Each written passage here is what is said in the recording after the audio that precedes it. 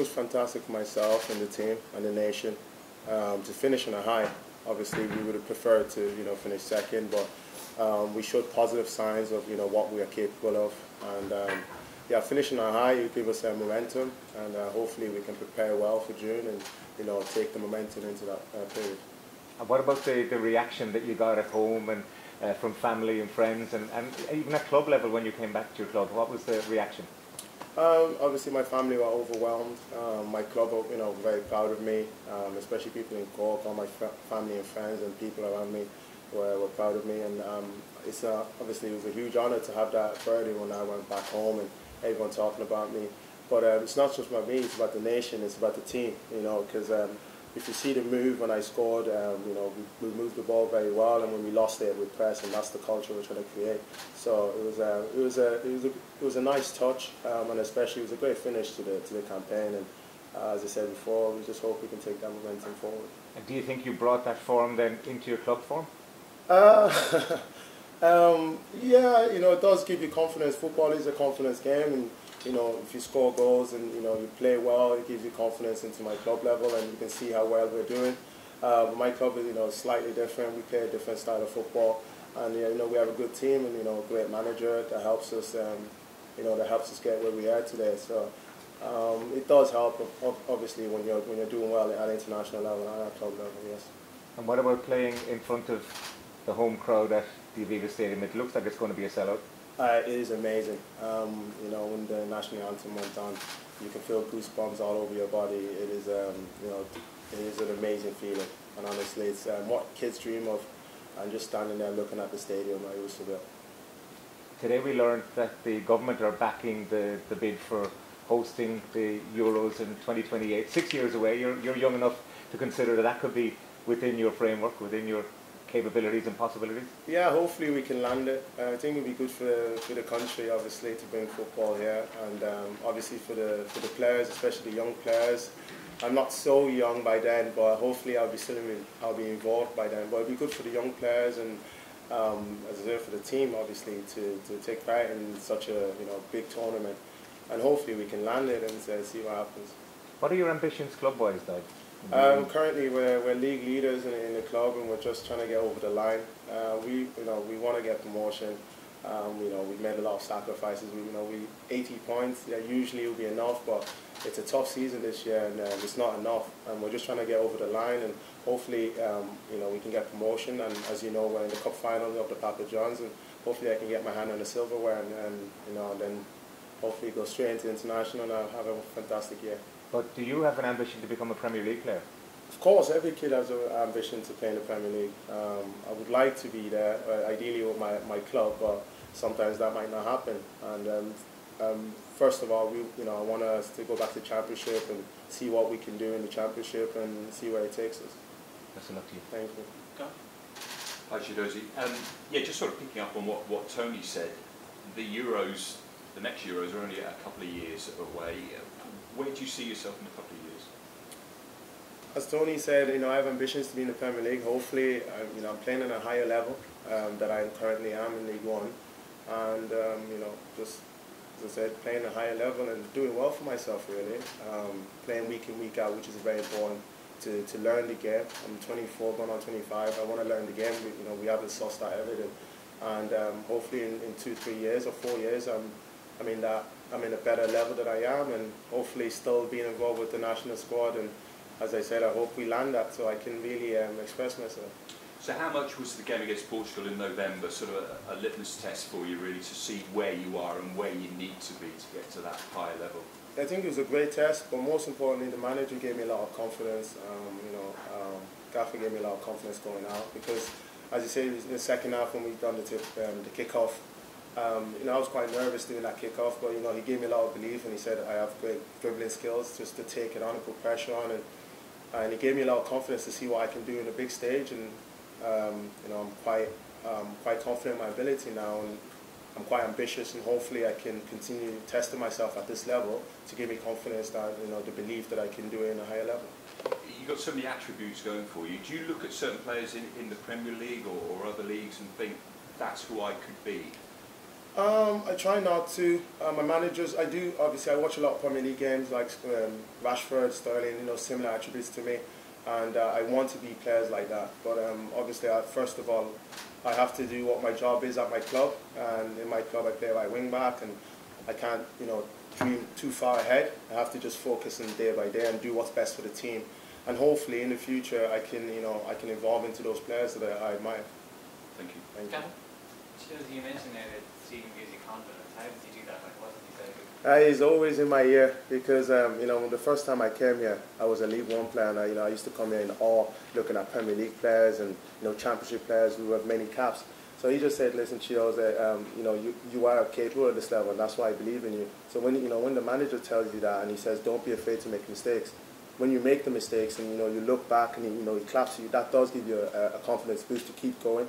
And when you have no fear of making mistakes, that's when you're at the best. And I think him constantly, encouraging me, him and Key, it does help me massively.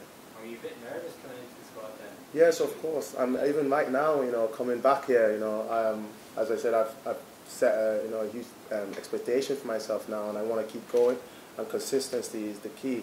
You have to be consistently good to be great, and that's what I want to be. And obviously nerves do kick in because you want to do well for yourself, for the club, nation, for my family, obviously. So, and it's good. It's good that I'm not, that I am nervous, because it just shows that how much I cherish this opportunity and I don't want to waste it. Do you feel like it's not that long since you made your debut, but do you feel like a more established member of the squad? I don't know. Honestly, I don't know. Every time I get called, I'm still nervous and checking the list, and hopefully I am involved. And when I come the first day of training, I'm nervous. I'm playing against players, and in the Championship, I'm staying in League One. But I just have to get that out of my head. I'm here for a reason. The manager believes in me. I obviously believe in myself, and hopefully I can grow in confidence as the week goes on. Thank you. When you're on the bench on Saturday, the club manager said it's always an injury where you have to manage his minutes. What's the struggle? Right wing back role is it's different from winger. He always checks my GPS, and they're quite high, especially high speed distance. And I'm a power athlete. He always wants to protect me. Which is good in his side, but it's a different role, and I give my all for the team week in, week out. We play Saturday, Tuesday, a lot of games in League One. So I think it's a protective measure that he wants to put in place for me, and especially all the wing backs, because we're quite explosive. We're quite dynamic, and we play a game based on counter attack. So it does take a toll on the body, and I feel like he does try to protect me. Can you give us a ballpark on how much high speed running? Sorry? Can you give us roughly how much high speed running? On average, I do about 1,000 kilometers of 1K of high speed running, 1K of high speed running each game, and I cover about 11K, which is a lot when you do it Saturday, Tuesday, and so he does try to protect me in that case, because I don't have a fullback behind me or anyone, so I'm up and down the pitch, and physically it is demanding, and he wants to keep me at peak condition, because I'm a power athlete. I need to be explosive at every game. This week in training, are you okay, or are you okay? Oh, I'm fantastic. Yeah, I'm great. It's a little different here because I have a lot of protection around me. I have wing backs and midfielders, and it's a different role here, so I'm able to be more dynamic here actually. Just last question. Do you know how much high speed running you do in the army team? I'm not sure. They do notice that I do cover a lot of high speeds, even in training.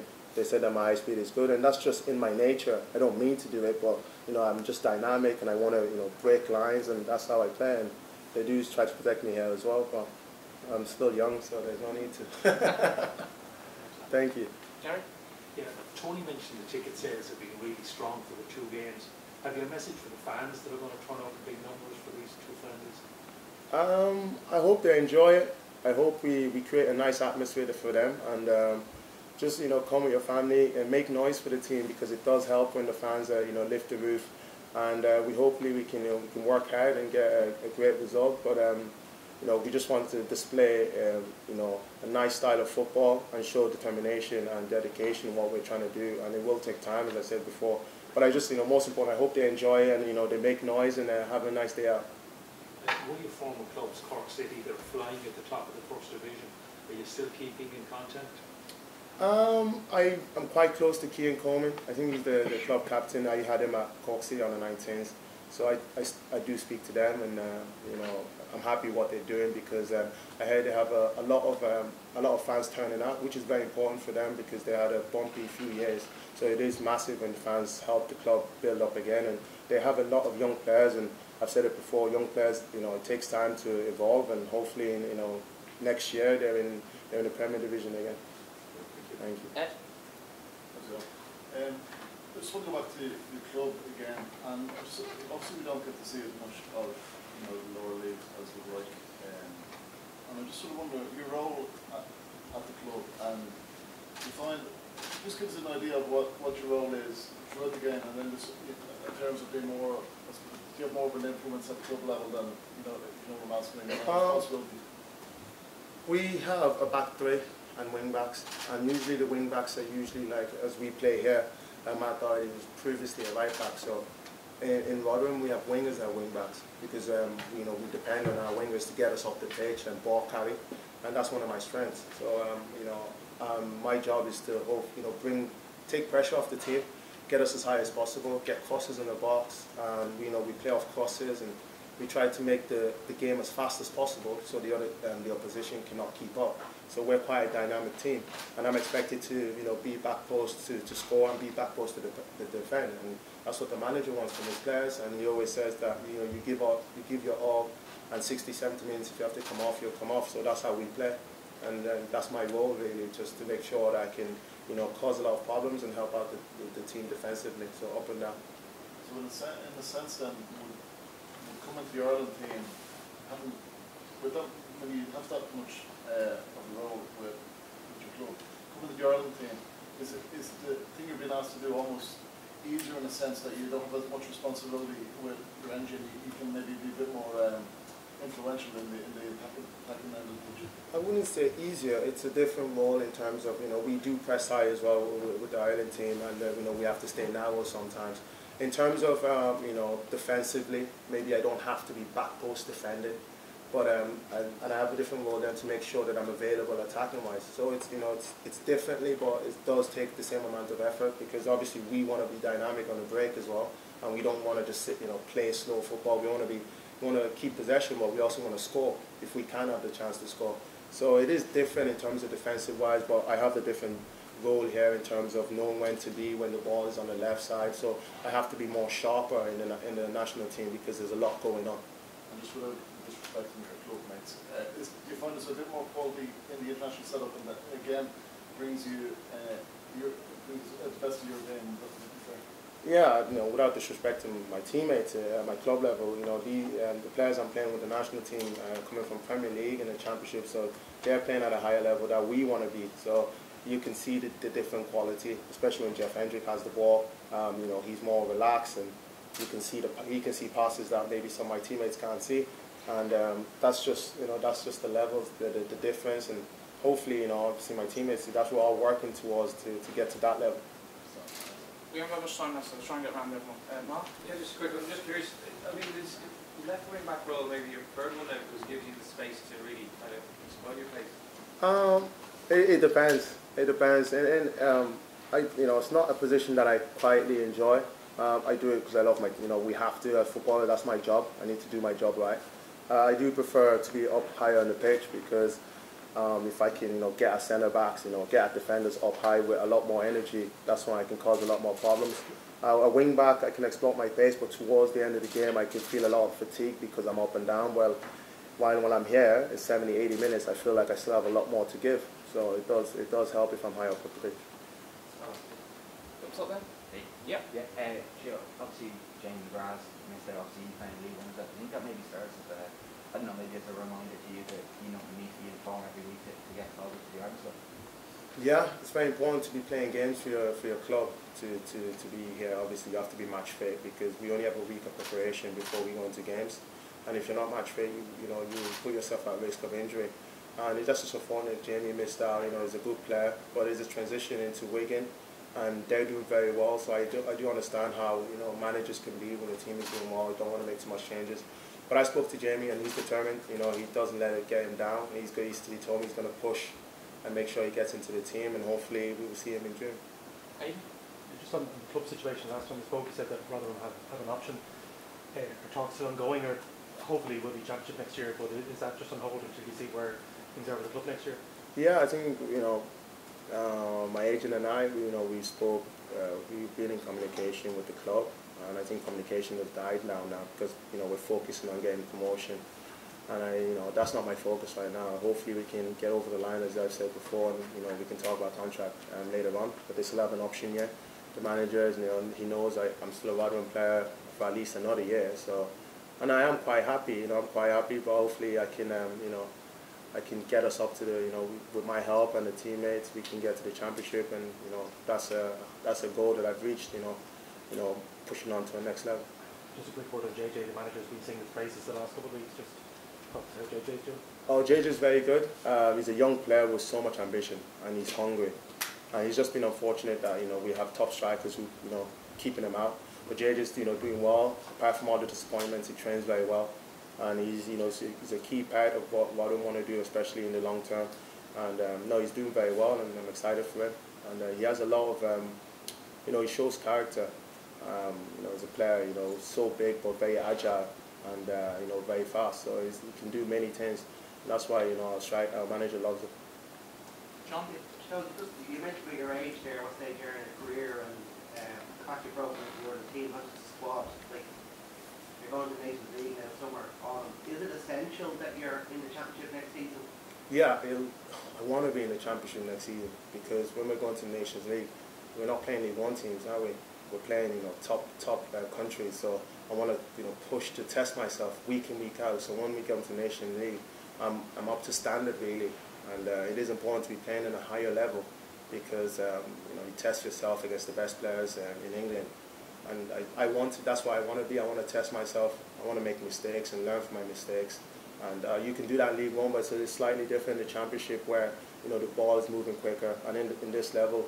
When I come to the Irish camp and I see how quick they move the ball and the composure. This is the environment I want to be in.